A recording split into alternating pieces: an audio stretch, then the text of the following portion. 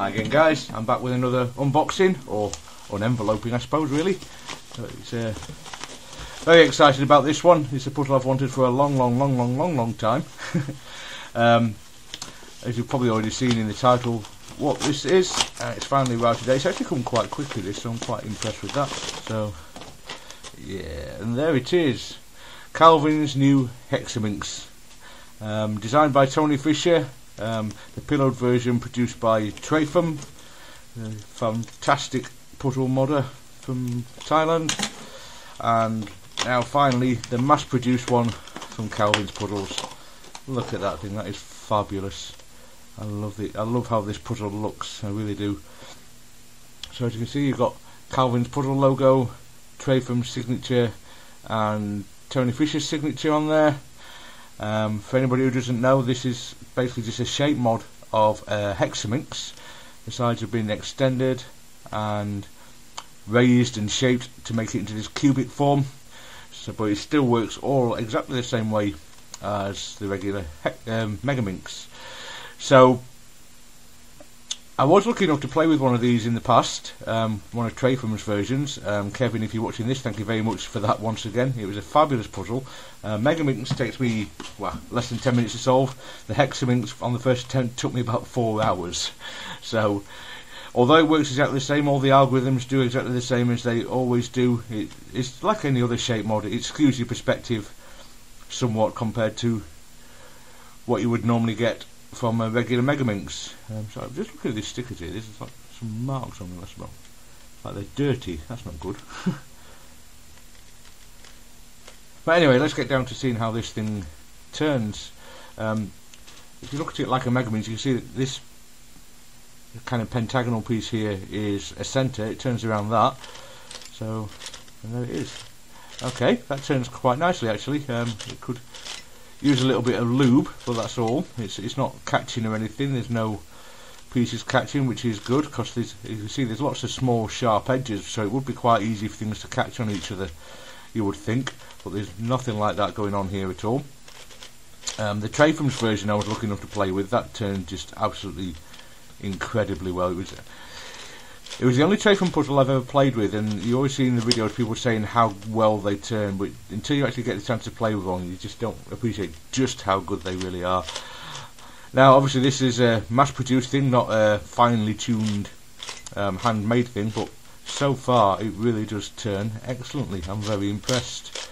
And it feels like really good quality as well. All the pieces feel very solid and weighty. It feels well tensioned, everything works well. It's very nice indeed so far. I'm very impressed. Yeah, the stickers, so look, they look quite good. I was quite disappointed with the last. I've got one peeling there. That's not a good start. That's not nice at all actually. I was just about to say they look a lot better than the last batch of puzzles. I got the cross cube etc, where the stickers weren't positioned too well, but they're just positioned okay. But yeah, I've got a peeling edge there that obviously I'm going to have to glue down or something, which is a bit annoying. I don't know if you can see that there on camera. It's not much, it's only one corner, but it's still disappointing. I might contact him, see if I can get some spare stickers or something for it, because yeah, I don't like that on a new puzzle obviously. I just felt, yeah, there's another one there on this orange sticker as well, there's a bit peeling up there, so that's quite disappointing. A couple of stickers that aren't stuck down properly and now have no stickiness left on them, and there's a same there actually on this white one. Yeah, that's rather disappointing. I definitely have to contact Calvin about that, I think, and try and get some replacements. When I spent $40 on a puzzle near enough, I expect everything to be done right, I'm afraid. I'm not complaining about the price, but this is quite a lot of money to spend on a puzzle, and yeah, I think I expect everything right, so that's a bit disappointing. But other than that, I'm very happy with it. As I said, the turning quality is absolutely excellent. And yeah, I'm very pleased to finally be able to own one of these things. You may not have had a chance to see one of these things scrambled, so I'll show you what it looks like scrambled as well, because it does look pretty mental. It can be quite hard sometimes to figure out exactly what needs to go where, what lines up with what. So when you first begin playing with it, but you can see that is now a turnable face, which looks quite strange, doesn't it? It looks like it's jumbling or something, but it really isn't. That's just the normal a normal Hexaminx turn. So yeah, it takes a bit of practice to get things lined up properly when you first start playing with them. I found this the last time as well, but you get there after a little bit of practice and trial and error. Just be careful with it, make sure you obviously don't pop things out while you're trying to turn something that's not meant to turn. But yeah, this is superb. I'm so happy to finally be able to own this puzzle, I really am. I've watched it in people's videos and things for a long time now. I'm wishing I could own one. I've never been able to afford handmade puzzles from Traiphum. They're beyond my means, so to be able to actually hold and play with one of these is just superb as far as I'm concerned. And then you can see now it's starting to get a little somewhat scrambled, and you'll find actually that as it does, you'll find it easier to he says trying to pop things out by turning it in the wrong place.